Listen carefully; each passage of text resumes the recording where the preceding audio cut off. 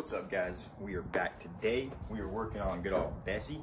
The front axles are speeding grease everywhere. She's got about 126,000 miles on her, so I'm gonna go ahead and replace both of the front axles. All of the videos that I saw on YouTube only had the driver's side axle replacement. I don't know if that's for a certain reason, but we're gonna go ahead and give it a shot. I already have the wheels off. I already have the axle nuts broken loose. Yeah, let's get started. Just a heads up, you will need a 12-point 30mm socket to get the job done. Use a 1/2 inch. I think when I took my Integra apart, I broke like 2 3/8 inch breaker bars taking the axle nut off because I just didn't learn my lesson. Use a 1/2 inch.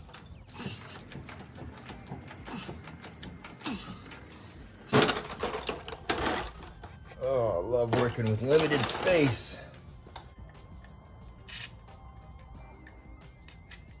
I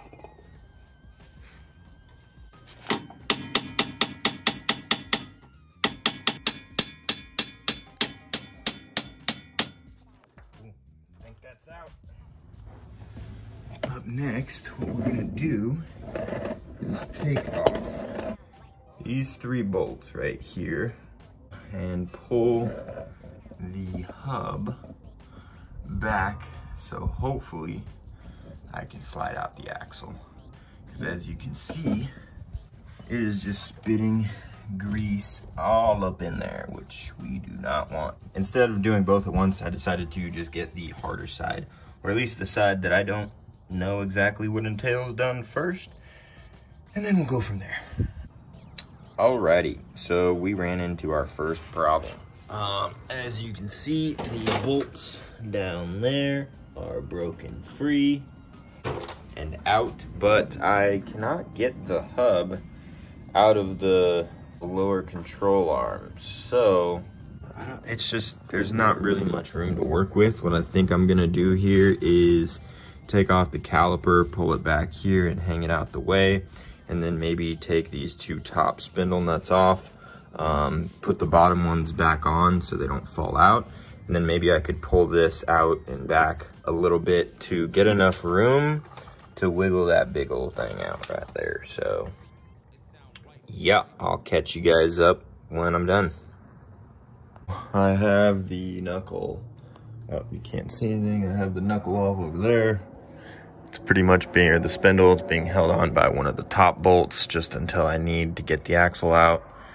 So my next step is to take this little, it's kind of like a C-clip thing, I believe, to hold in the bearing. So I'm just gonna try and take that guy out.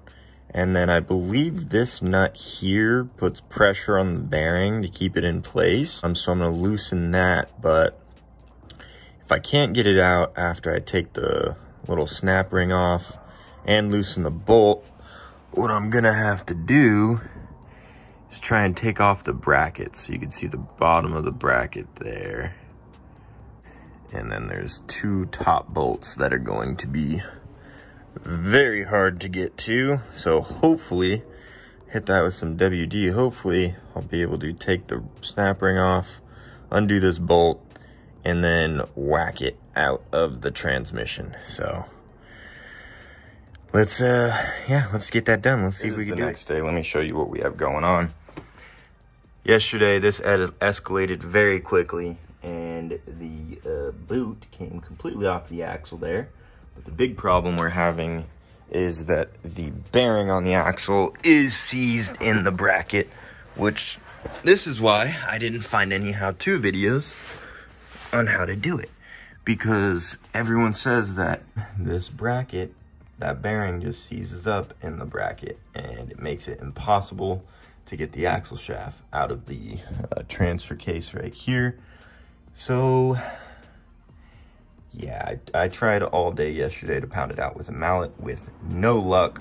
So what we're gonna do today, there are 2 ways that I heard of people fixing this. This first way I'm going to tell you, I only see on like Toyota Corollas or Camrys and Siennas. And, oh shit, whoops. what they'll do is they'll unbolt this bracket and then they'll pry it out because there's some little dowel pins up there. They'll pry it out and then they'll hit the axle out. With the RAV4, in my case, you can't do that because this shaft is so short, it won't allow the pins to come out of the block. Like I tried to pry it for probably about 30 minutes yesterday, but I didn't want to mess up the block or anything like that, so I'm not gonna do that. So the other way that people get it out is they will drill or find a screw and just screw that in until it breaks the bearing, and then you can get it out. I don't want to do that because that has a chance of damaging the threads, which they say this bolt is to hold the outer race, but I mean, if it always gets seized, you really need to have that. Today, what I had to do was go to the hardware store, find a bolt that is way longer and stronger, with the same thread pitch as the one that's supposed to stop the outer race. And you just screw that in. You should put some anti-seize on it so it doesn't screw up the threads completely. There is a chance it's gonna mess up the threads, but the outer race rusts in there anyways, so what's the point? Basically, you screw that bolt until, I honestly screwed it until I couldn't anymore. Keep going, screw it, you'll hear some cracks, and then just keep going. It'll get easier. Once it's easier, you can back it out. So, 3 days later, finally got that inner half shaft out. Now, it's time to clean everything up, put the new one back in. Alrighty, up next we are going to clean this rusted ass bracket with some, I have 150 grit, and then I'm probably just gonna do that to clear the rust, and then probably do 400 on the rest. Grease that up, or put some anti-seize on there, and put everything back together. Yeah, that is definitely the only downside to just screwing a bolt through until the bearing breaks. I wish I would have done that first because I would have saved myself probably 2 full days instead of trying other stupid crap. But the other side, you can see we have the new axle in there as well. Well, it's kind of tight in here, so it's hard to get like a pry bar to hit the axle off. Basically what I did was I went through, well, you can't see it now because the tray is in the way. There's a little space right here you could put a pry bar through and just kind of whack it out with a mallet. There's a little groove, you can put it in the axle and get some grip there. The hardest part for me was honestly getting the axle back in the transmission. So I just aligned the axle splines in the transmission so the little clip is about to pop in. And then if you can see, there's a tiny lip right there, and on the underside. I just tapped it with a mallet and pry bar to get that in. It was all good. Rest went together smooth. So see a lot of people that just take off the bottom bolts to do this.